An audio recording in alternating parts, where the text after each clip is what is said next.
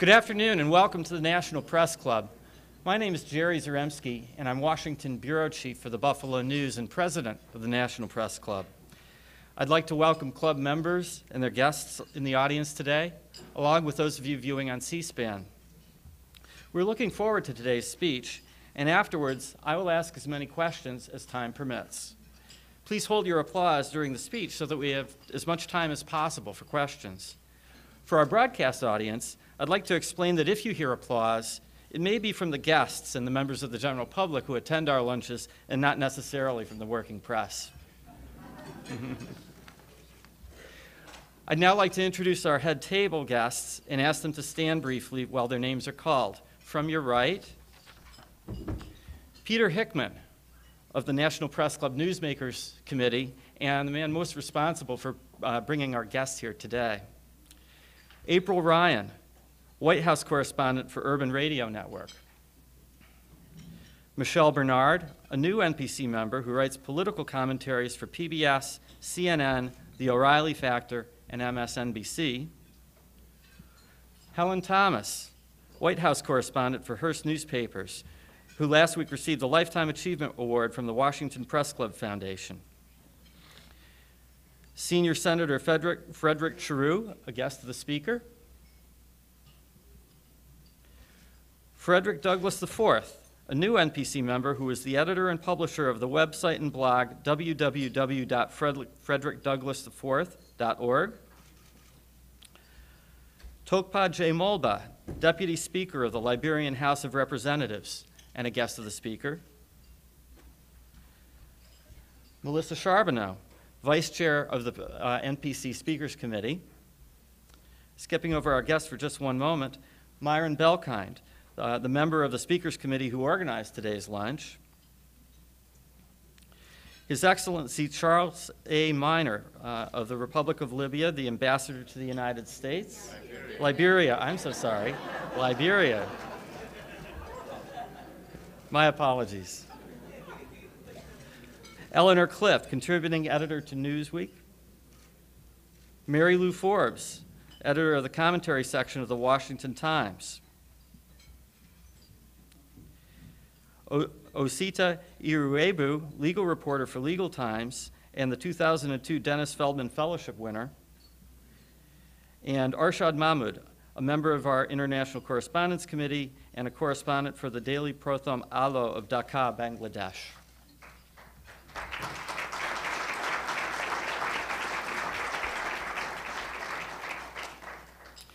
Ladies and gentlemen, we are honored to welcome Africa's first elected female head of state, Liberian President Ellen Johnson-Sirleaf, to the National Press Club.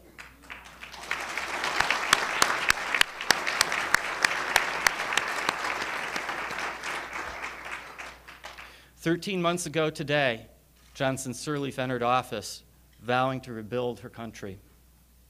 Founded by freed American and Caribbean slaves, Liberia was considered the jewel of West Africa in the 1970s.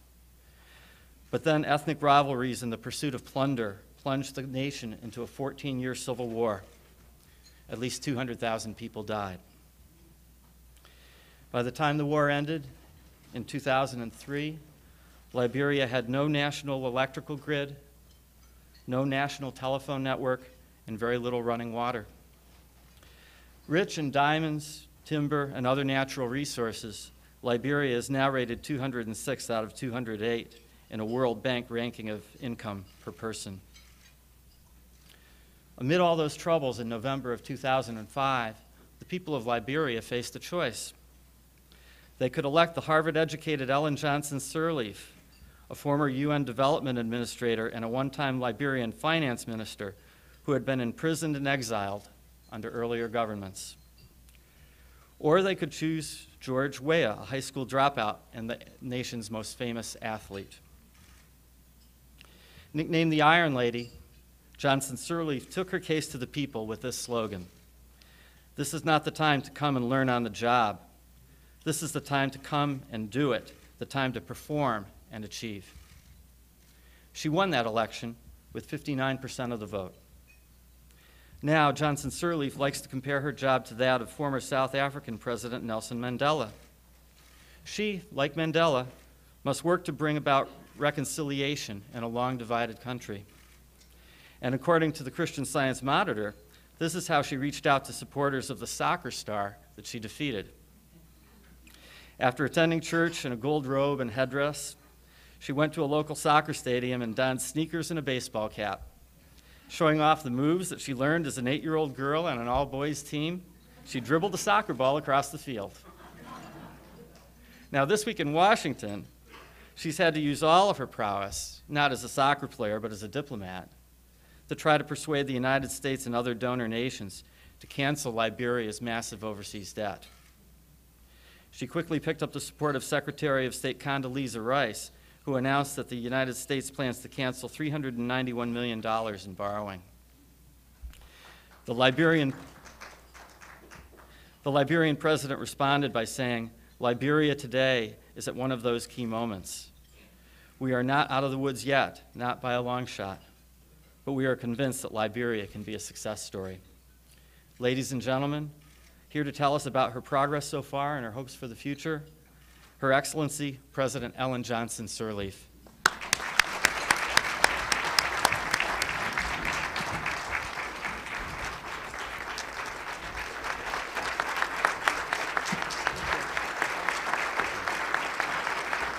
Thank you. Thank you very much. Let me say thank you for that great introduction and letting people know who I am. Good afternoon to all of you. I want to thank you for being here today. It's been a big week for our country, Liberia. We think overall it's been a very successful one. We had a very productive meeting with President Bush on Wednesday. And during the course of the week, we met with Secretary Rice, Secretary Paulson, Speaker Pelosi, and several distinguished leaders in the U.S. Congress. The cornerstone of our week's work was our 2 days Partners Forum on Tuesday and Wednesday, where we met with Secretary Rice, the President of the World Bank and the African Development Bank, the Managing Director of the IMF, the Commissioner of the European Commission, delegates from the United Nations, and dozens of our partner countries around the world. Yesterday, we had a very productive conference with a large number of private firms that are interested in investing and doing business in our country. Members of my team continue to do their work in meetings here in Washington and concurrent meetings on education, which are now being held in New York, sponsored by UNICEF. Our reception has been heartening. At every meeting, we received strong endorsement for our approach and powerful statements of support going forward. It means a great deal to the people of Liberia to have so many of our friends in the international community standing with us, shoulder to shoulder, as we face the challenges of rebuilding our country. Let me highlight for you 4 key areas where I think we've made significant progress this week. Strong endorsement of our progress and strategies going forward, new financial commitments, clear progress on debt relief, and new commitments to support private investment. First, our most important objective was to obtain an endorsement for our approach so far and our strategies going forward. We succeeded. The message was loud and clear. Our partners were clearly impressed by the progress we have made so far and were energetically supportive of our plans for the future. They understand the enormous challenges which we face. As most of you know, Liberia was nearly destroyed by its civil war. Liberians saw their communities destroyed and their families uprooted. When we took office, there was no electricity and no water. Schools and clinics had crumbled, and roads were impassable.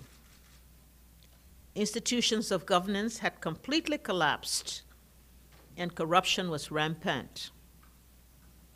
Many youths had spent more time in war than in school. Average incomes had fallen 80%. Exports had collapsed. Over 3/4 of our people lived below the poverty line of $1 per day. The elections of 2005 were a watershed event in our history, when Liberians shouted and clearly said that they wanted an end to the suffering. They wanted to come together to build a new Liberia. We set ourselves on a course of building a nation that is peaceful, secure, and prosperous, with democratic and accountable governance based on the rule of law. We set out to establish a sound economy with robust job growth and a vibrant private sector, fully integrated into the global economy that gives all Liberians the basic economic opportunities they need to provide for their families. We built our strategy on 4 basic pillars: enhancing peace and security, revitalizing the economy, strengthening governance and the rule of law, and rehabilitating infrastructure and delivering basic services. As we recounted to our partners, we have made significant progress in each of these areas. To further enhance peace and security, we have completed the deactivation of 17,000 members of our former security service and initiated recruitment for new security forces. We have placed 75,000 ex-combatants in reintegration programs and put 36,000 in formal 3-year education programs. Well over 100,000 internally displaced people and refugees have returned home and into their villages over the past year. We are proud that they have decided that it's finally time for them to come home. To rebuild our economy and revitalize it, we started by putting our financial house in order. We balanced our budget within 4 months and increased government revenue by 48%. We have completed the review of 95 contracts and concession agreements, initiated renegotiation for those which have potential for mutual benefits. We passed a new Forestry Reform Act that paved the way for the lifting of UN sanctions on our timber sector.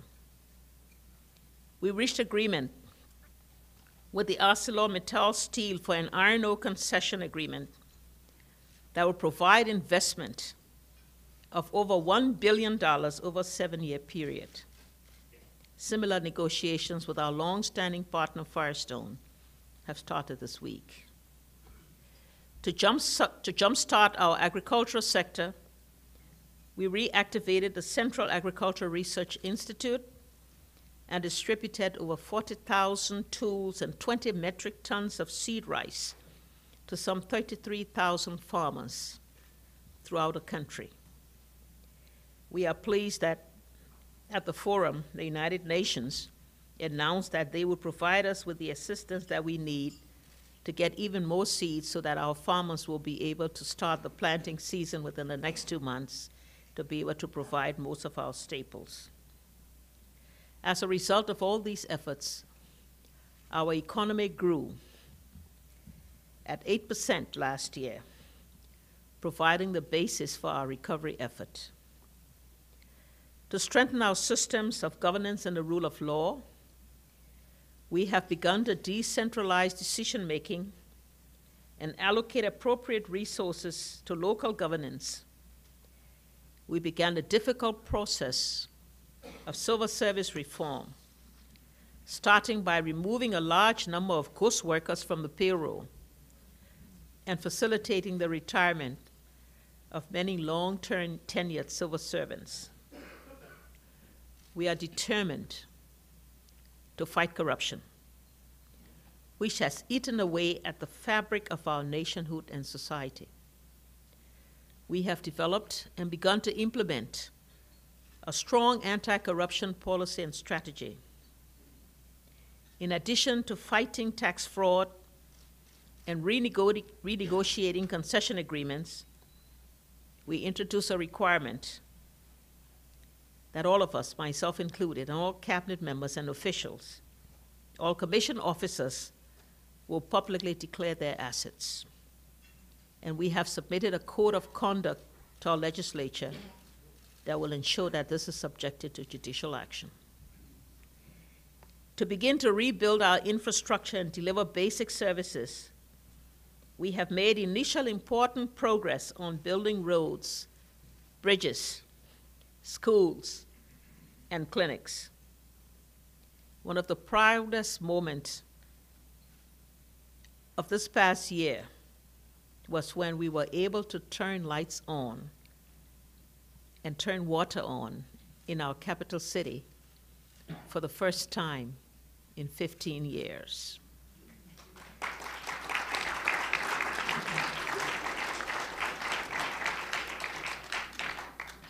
Our children danced in the streets. Some who only knew that water came out of a bucket realized that it could come out of a tap. Today, many of them, without lights in their homes, do their homework sitting on the sidewalk under the street lights. We were able to increase school enrollment by 40% and provided school furniture throughout the country. With the help of our partners, we have restored services to over 350 health facilities across the country and rehabilitated more than 20 clinics and several hospitals and health clinics, including the John F. Kennedy Referral Hospital in our capital city. Our recent measles vaccination campaign reached 97% of children under 5-year-old. And to fight the scourge of malaria, one of the leading killers in our country, we have distributed 125,000 mosquito nets and trained over 3,500 health workers in malaria case management. We were very pleased that President Bush included Liberia in the measles initiative, which was the subject of the summit last December. And we expect that through that facility, we will be able to do even more to fight this killer disease. These are just some of the things we have accomplished during our first year. We think we are off to a good start, and our partners gave us a ringing endorsement of our progress. They have also expressed strong support for our plans and strategies going forward.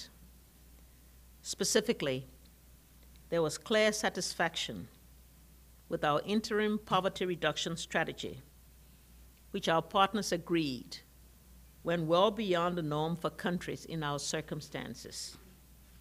We are gratified that both the Liberian people and the international community are so supportive of our approach to tackle our problems. Our second major accomplishment this week was to receive significant new financial commitments.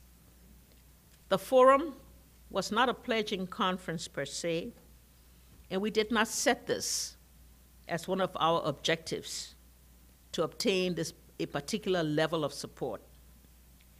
Nevertheless, we were gratified by the statement of new and continued financial support. We have not yet added up all the commitments as they come in different forms and over different time periods. So summing it up to a single number will take us some time.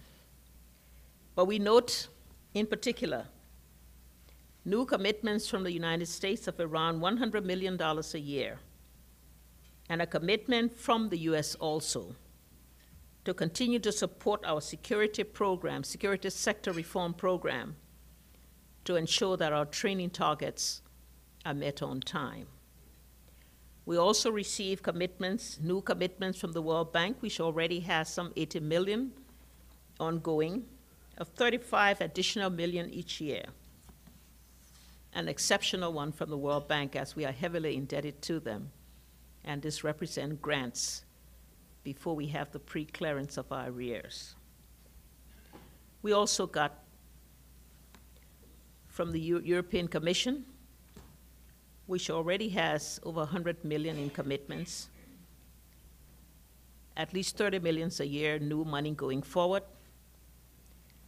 And we're glad to see that some of the countries in which our bilateral relationship had over time been discontinued except for support for our peacekeeping and our humanitarian effort have now come back on board. And during these meetings, Ireland committed 20 million a year, 19 from the United Kingdom, 16 million from Sweden per year. We are grateful to all of them for this show of support. We also receive commitments from the private sector. Ed Scott, the chairman of the board for the Center for Global Development, pledged a gift of $1 million to provide support for young professionals who would come to work in our ministries. The Liberian Education Trust, which is supported by the Open Society Initiative, has already raised some $3 million to be able to support the training of girls' education and the support for teacher training and the rehabilitation of schools. These funds, in addition to an estimated aggregate $400 million for programs that are now ongoing, will enable us to enhance our development effort. Third, the more important for us is the significant progress on debt relief, one of the areas where we came here to tackle. As many of you know, our debt burden is huge, amounting to $3.7 billion, much of it representing a tripling of the principal because of accrued interest since the debt had not been serviced over 2 decades. Our 3 largest bilateral creditors, the United States, Germany, and the United Kingdom, all announced that they would forgive 100% of the bilateral debt.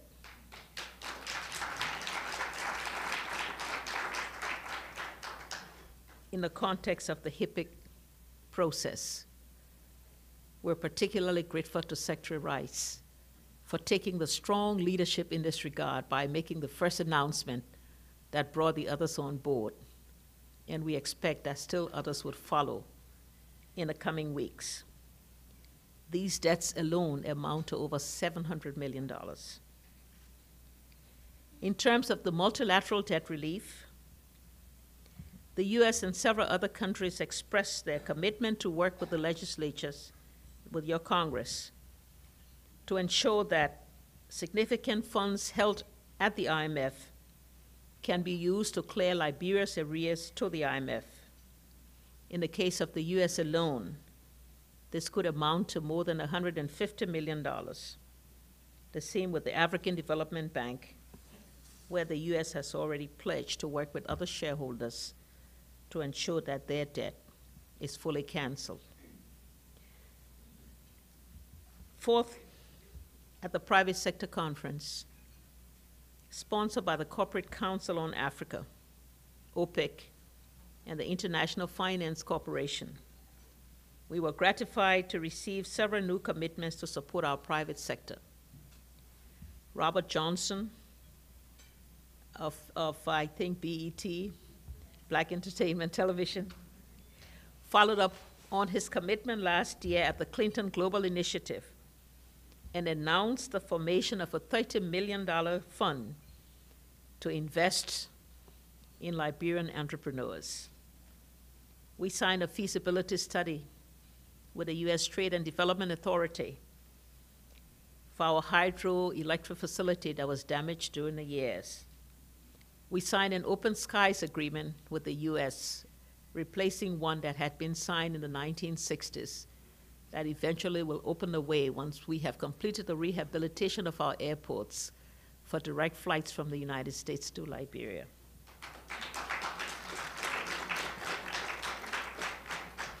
We signed a new trade and investment framework. The conference was oversubscribed with 400 participants, which sent a good signal to our people. It's been a busy week, but a productive one. It is important for all of us to remember that in the end, we are not here for numbers or sign agreements or commitment of support. We are here to help the people of Liberia to put the past behind them, to rebuild their families and their communities, to become independent and responsible members of the international community. We still have a long way to go, but we are grateful for all the support we have received this week toward achieving these goals. Our country, Liberia, is not a poor country, just a country that has been poorly managed. With our resources, we have said emphatically that we can move from economic free fall to a good economic performer. We can move from dependency to self-sufficiency. We can move from aid to trade. And in all of this, the greatest satisfaction that I get, and that many of us share, is the hope and promise that has returned to our people. We have made our children smile again, and there's no substitute for that in all that we do. Thank you.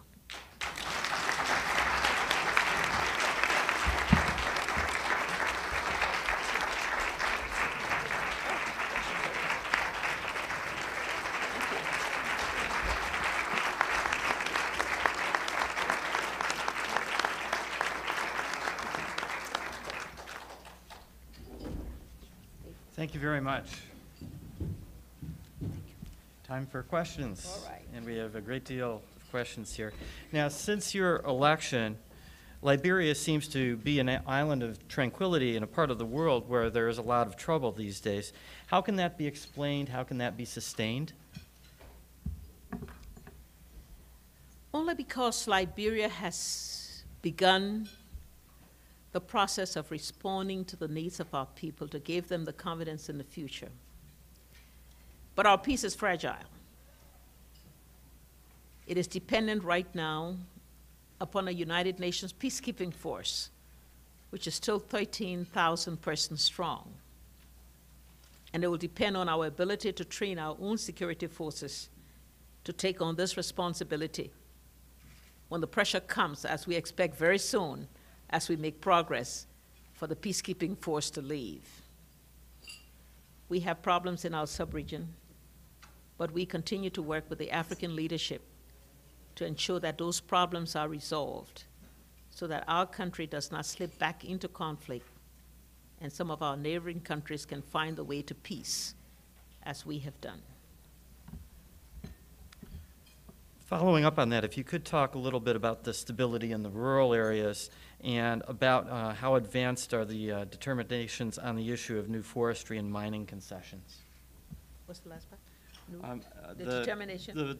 Yeah, how solid are the new concessions on forestry and mining? Again, in the rural areas, we're finding the same type of slow stability return. The UN peacekeeping forces are deployed all over the country. They provide assistance. Increasingly, as our own security forces are trained, we try to deploy them so that they can take on these responsibilities.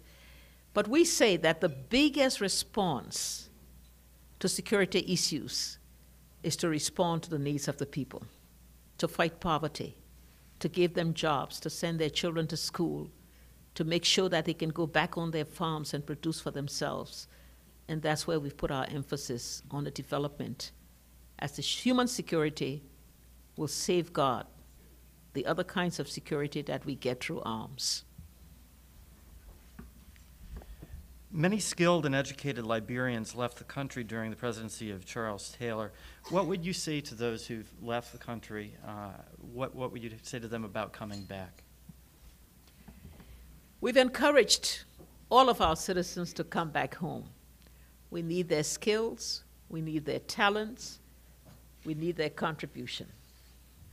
We also understand the situation that they face. Many of them have been in this and other countries for more than 2 decades. Many of their children were born here or born in other countries where they are citizens of this country. Many of them have contributed to the peace and the development we've experienced so far through huge amounts of remittances to their families and to their friends and associates. We'd like to see them come. We could not absorb them all. If all of a sudden 200,000 Liberians descended on us, we wouldn't know what to do in terms of jobs and housing and all the things to which they're entitled. But we do want to see them as they've started to trickle back on a voluntary basis.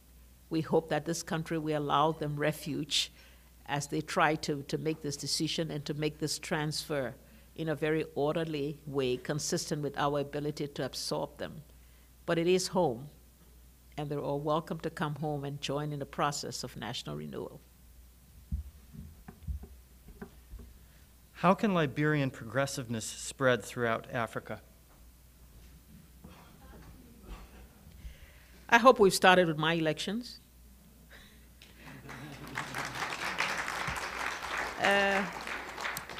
But also what we'd like to see. Liberia is a small country. Population at more than 3.3 million, very richly endowed. Our progress as a post-conflict country, which we think will make Liberia a success story, we think will be infectious. And we think we could spread that message to many other countries that have faced conflict.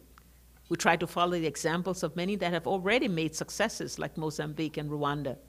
And we look forward to DRC being in the same situation with us. I see the ambassador right there. We hope that Liberia and DRC can become the next group to become a success story after conflict, and that this in itself will send a message to all. And I hope that the experience of our self-destruction will also send a clear message to people that it's so easy to destroy and so difficult to rebuild. Members of some international development agencies believe that providing technical support is better suited for post-conflict nations than direct budgetary support. What do you believe is best for Liberia? We need a bit of both. I mean, we need technical assistance to begin because we recognize that we have a capacity problem, given the fact that all our talents and skills left the country over the years of conflict. And many may know that we already adopted what is called a Government Economics Management Assistance Program, GMAP, which brings into the country experts that have even co-signing authorities in many of our revenue-generating agencies. We've welcomed that because of the technical skills it brings. But ultimately, we have to build our own capacity. We have to take primary responsibility for our development. And so during the course of these 2 days, we said to partners, we know you needed to get the confidence in us that we would have the integrity, we would have the systems of accountability and transparency. But with this 1 year, if we've started to get that confidence restored, and if we can build upon that, we then would like to see technical assistance begin to diminish and our own people take full responsibility for the management of our resources. Could you elaborate a bit on the U.S. debt forgiveness and what it will mean to the economy of your country? This is a very, very important element of what we can do to achieve our development goals. the U.S. is not only doing the bilateral debt, even though it's not being serviced, but until we can clear all of those, it means we do not have access to long-term development financing, which would be provided under IDA, under IDA, and other facilities. By clearing this debt, it means that we can now, instead of getting, say, from the World Bank 80 million, we could probably get 200 million if we were accessing their soft window under IDA. And so this is very important to us, and the fact that the U.S. has taken the leadership in this regard sends a signal to all the other countries that have been a little bit slow and reluctant to do something that Liberia now has earned with its performance over the last year, with a staff monitoring program that was successfully completed with the IMF, that the removal of that debt removes a major constraint for us to be able to ramp up our development effort and achieve our development goals. What more can the U.S. do to help Liberia get back on its feet beyond debt relief? Private investment, private investment. We'd like to see our private sector take off. The government could not even continue with new loans, even if we were in a position to do so, because we don't want to see a buildup of debt once again. And so we want to see private investors. You mentioned about concessions and contracts. We will be looking at those that did not reach the national interest test. We will renegotiate them. We'll be giving it out on a bidding process under new laws. And we hope the private sector will take the major part of this effort. That's the best thing we can do, and we hope that the message we sent in our private sector session the other day, and they telling them about the potential we have, the minerals we have, and the marine resources, and the forestry resources, and the agricultural resources, that we will attract the private capital and investment in partnership with us. So far, how have your efforts to lure private investment into the country paid off? It's starting to pay off.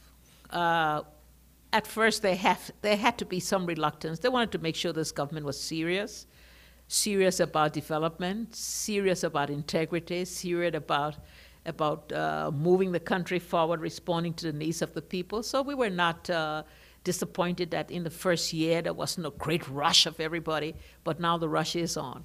I think they have seen in this 1 year how determined we are to do the right thing, to make the right decisions, to get our economy back. And our completion of the renegotiations with Mittal Steel, as the largest steel company in the world, that already had an agreement with us, but we thought it didn't meet our national interest test. And we brought them back to the negotiating table, and we renegotiated provisions that resulted in better benefits to our country, and they accepted that. We've now concluded that process. The ratification of that concession agreement is before our legislature, and that has sent a powerful signal to all that Liberia is not only back, but back in business. What initiatives are being developed to encourage tourism? Tough one, given the state of our infrastructure. The roads, the hotels, the lights, the water, all of those things that tourists will require for their comfort are not there yet. We need time to do that, and that's part of our agenda. We do have some great tourist spots, lakes that you can wade in, falls and mountains to climb. But to get to them, you probably have to go over some rough roads, and I'm not sure everybody's ready for that, or sleep with a lantern in the night. I'm not sure you're ready for that either. But we hope in a year we will have put a lot of our infrastructure back in place, and then we can concentrate on tourism. Now that Monrovia and its surroundings have electricity, how long do you anticipate electricity to be spread to other parts of the nation? Let me first say that not all of Monrovia has electricity. We turn on some street lights, we put lights in some of the hospitals, a few offices and a few institutions at a very high cost. because it's thermal generation. And when the price of petroleum, when the price of oil goes up, we feel it. And we're getting the support for those operating costs through our partners too, the United States, the European Commission, the World Bank. And so we're going into our second phase of the emergency power that will expand power to more people. What we're doing is to look at what we can do about rural electrification, see if we can use alternative sources of energy. And we've got a few suggestions and proposals on the table for biomass. We want to look at hydro on some of our streams, mini hydros that can supply some of our rural areas. It's an area that requires a lot of money which our budget cannot afford. And unless we can attract the support, we hope that the study we sign this week with the U.S. to get the feasibility study for our hydro will help us. It'll take us a while. It'll take us a few years before we'll be able to get electricity all over the country. Has the crisis in Darfur diverted much-needed humanitarian aid from Liberia to that region?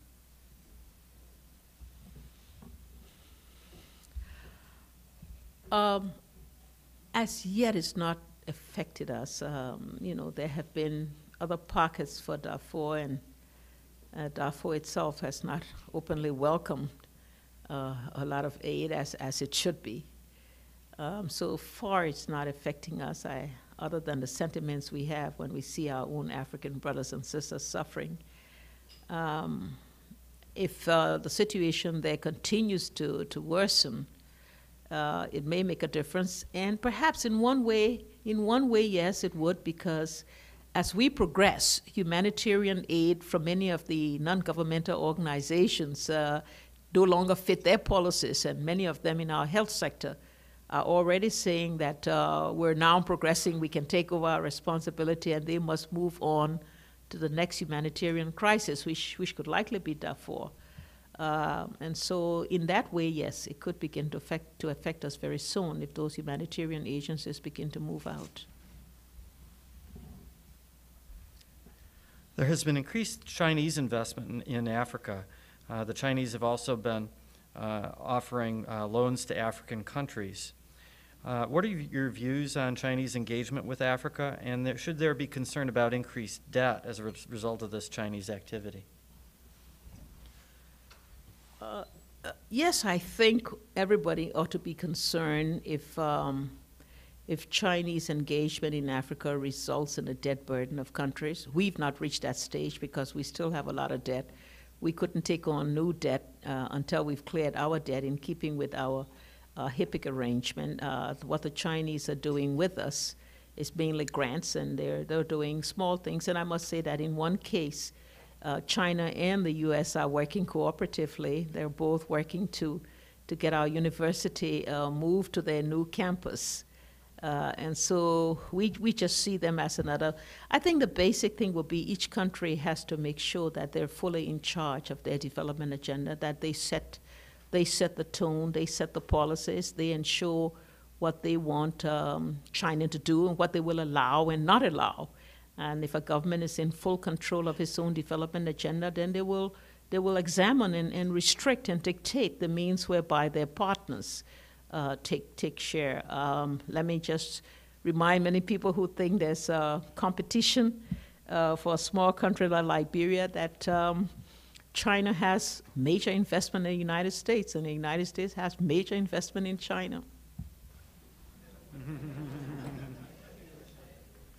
You talked about your efforts to tackle the corruption issue in Liberia. I was wondering if you could talk about whether what you're doing is something other nations can learn from. We hope so, particularly as a post-conflict country. The steps we've taken to be very clear in our vision, to set our agenda, the major steps we've taken in our reform agenda, things like fighting corruption, are things that we believe can set an example and can establish some standards by which other countries might look at this and see if it suits their situation. We hope that if we succeed to quickly move ourselves along, that this in itself will stand out for many countries that are still in conflict and need good examples to follow. In your opinion, what is the future of former Liberian President Charles Taylor? Well, the international community is handling this one. Mr. Taylor is expected to go to trial.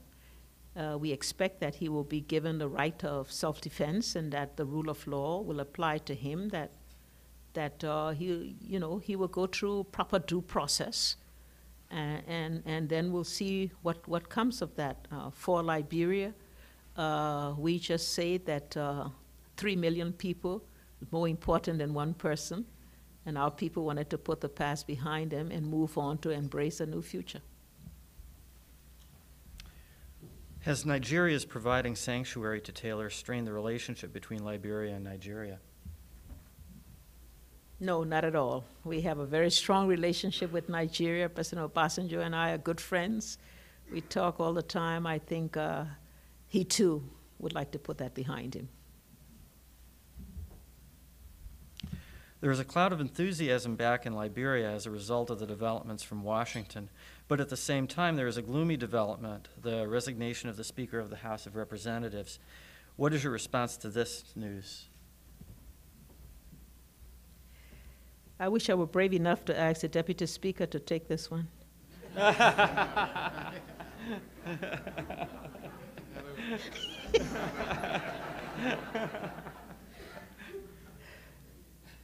No, like everything else, we think that's one of those little blips, on a country in transition.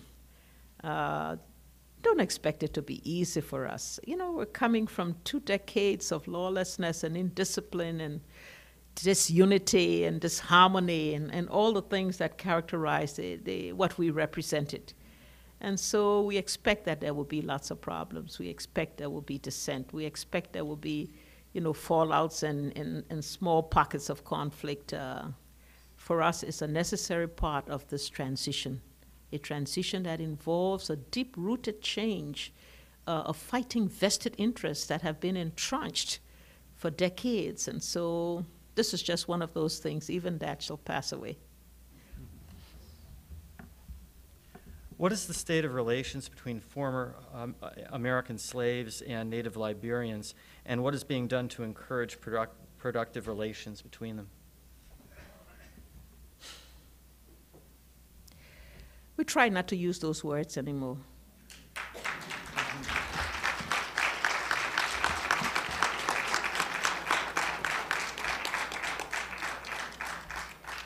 We want increasingly for Liberians to be Liberians, no matter what your background, no matter what your descendants, and Americans are Americans.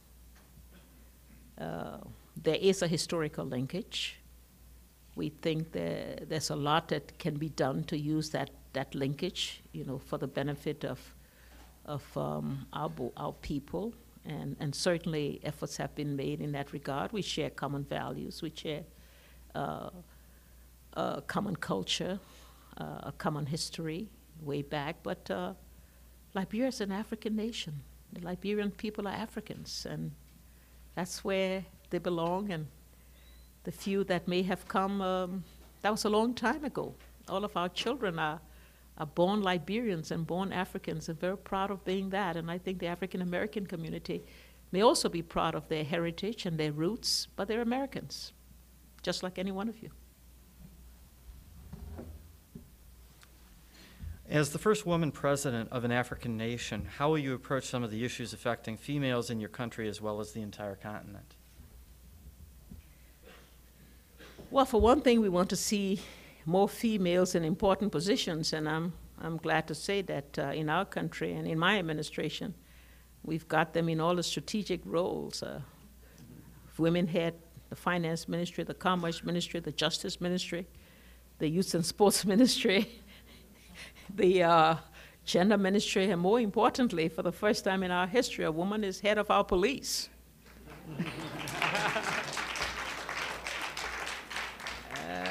There will be even more, so, but there are other things we can do. The women that we're very concerned about is our women in the informal sector. Those women that stay in the markets all day with their children working. They're my greatest constituency. They voted for me. And my obligation to them is to improve their working conditions. And we've started to do that, and we want to see them move up. Not to be petty traders and small marketeers all their lives, but to see if we can set them on a place where they can get into business and they can become, strong entrepreneurs, some of them. And that's what we'll be working on. We hope that this facility that's come from Bob Johnson will help us to support some of them to move up to the next layer in their business activity. How well are you accepted by your male African counterparts, given the fact that subjugation of women is still widespread in parts of the continent? I've earned my stripes.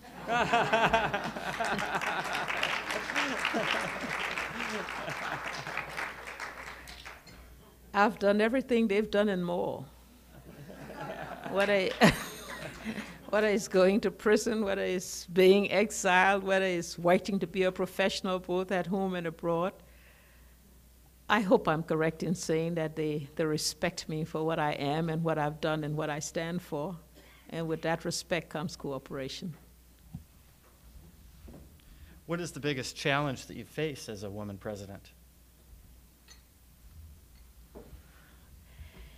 Meeting the expectations and aspirations of women in Liberia, Africa. I am, after all, on a microscope. And whatever I do will make a difference in whether women can move on to that next layer and open this glass cage even wider, and whether they can claim, as they are all over the place, claim leadership in all spheres of society. But it places a huge burden on me and makes me humble. So I have to succeed on their behalf, and that is always mindful. I'm always mindful of that. It's always hanging. You cannot fail. You've got to succeed, not just for you, but for all those women out there who are counting on me. That's my greatest challenge. What do you think of the school that Oprah Winfrey has opened in Africa? Do you think it is a significant investment in girls' education? Yes, I think so. I think it was a great gesture, great action on the part of Oprah to select an African country and to open a school for girls that would train thousands of these young girls in their profession. There's great humanitarian response on her part. And we just hope that when South Africa is off and clicking, that she'll take a look west.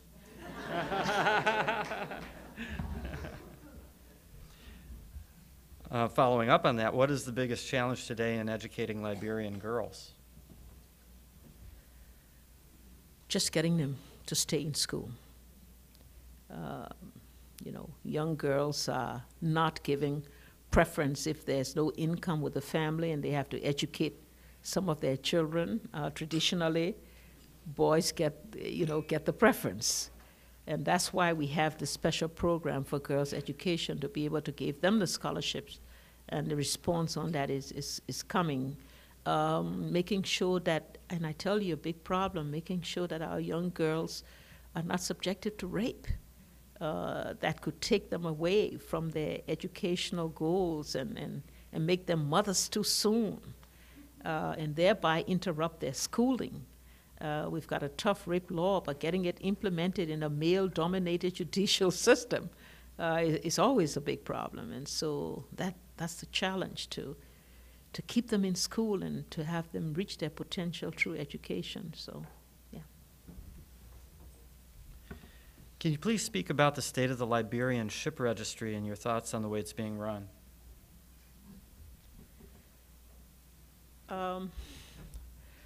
The registry is run through an agency that's based here in this general area. We have some oversight responsibility. We think not enough. We think that the revenue that has accrued to the country over the past year does not reflect equity in those benefits, and we've made that very clear. It's a useful service to us. The agency is very competent. The agency has made sure that Liberian registered vehicles do meet all the international standards, and we're very pleased about that. But we are going to renegotiate because the country needs to get more of those resources that they generate, and that's our aim, and we're going to get that, we think. What do you think about the U.S. occupation of Iraq? It's right here on the card.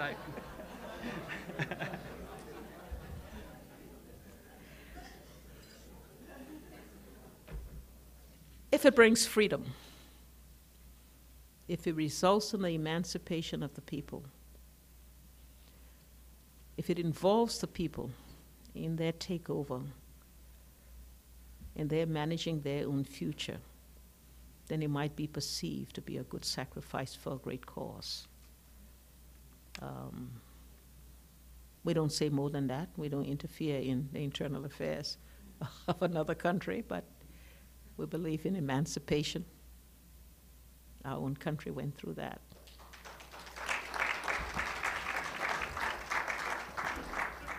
Okay, we're almost out of time, and I just have a couple quick announcements before I ask our last question. First of all, let me remind everyone of our future speakers. On February 26th, Arnold Schwarzenegger, the governor of California, will be here with us. On the 27th, Janet Napolitano, the governor of Arizona. And on March 6th, Mark Morial, the president of the National Urban League. Next, I'd like to present the gifts that we always give to our esteemed guests. Certificate. Oh, great. Terrific. Terrific.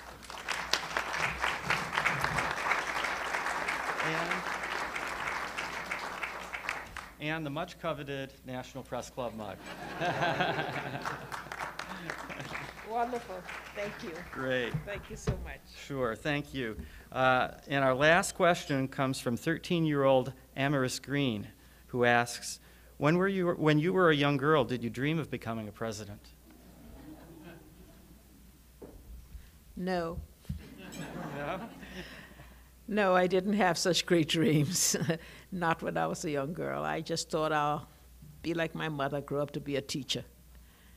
But life has many twists and turns, and when that twist comes and you find yourself on that curve that takes you a different road, then you grasp the moment and you seize the opportunity and you go for it, and that's what happened to me.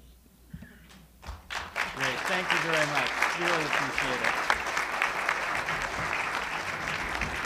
I'd like to thank you all for coming today. I'd also like to thank National Press Club members Melinda Cook, Pat Nelson, Joanne Booz, and Howard Rothman for organizing today's lunch. Also thanks to the NPC Library for research. The video archive of the lunch is provided by the Press Club's Broadcast Operations Center. Press Club members can also access free transcripts of our luncheons at our website. Thank you very much. We're adjourned.